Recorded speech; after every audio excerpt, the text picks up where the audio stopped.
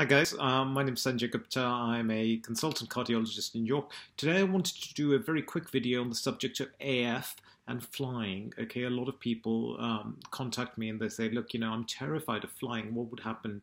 I'm worried about my AF happening when I'm flying.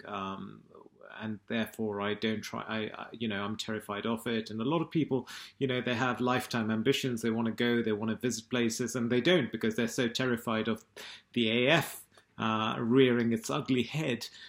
So I thought I'd do a quick video on AF and flying. Okay, I am going to explore this in a lot more detail as time progresses. But for patients with AF, flying can be a daunting prospect. Firstly, provided your AF is well controlled and you're not extremely symptomatic, I mean that you're not breathless at rest, you're not dizzy at rest, your AF is not going very fast all the time, there is no reason why you can't fly. Okay, the following tips may help you have a worry-free trip.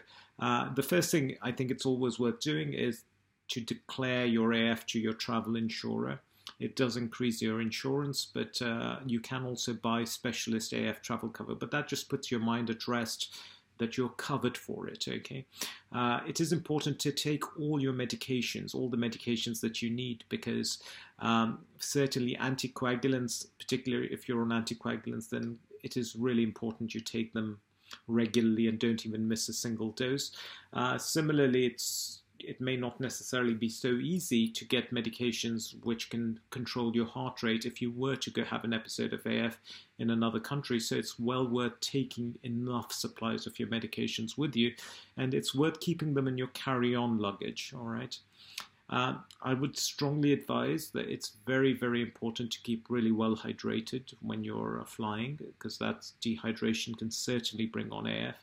And also avoiding excessive alcohol, particularly the combination of being tired, dehydrated, and alcohol is not a good combination. So avoiding excessive alcohol, keeping really well hydrated, trying to get a good night's sleep before you fly, ideally try and avoid, very early morning flights, and try and do, if you can, then that would make life easier.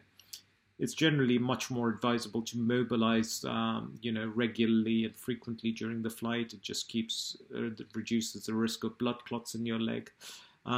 Before leaving, you may just want to look at medical centers close to your holiday destination, not because something bad's going to happen, but it just puts your mind at rest that you've done that research, and actually if you are less stressed, you are far less likely to have problems with your AF. And sometimes I think it's also a good idea to have a card or a bracelet or something which just tells people about your AF and what medications you're taking and who your doctor is.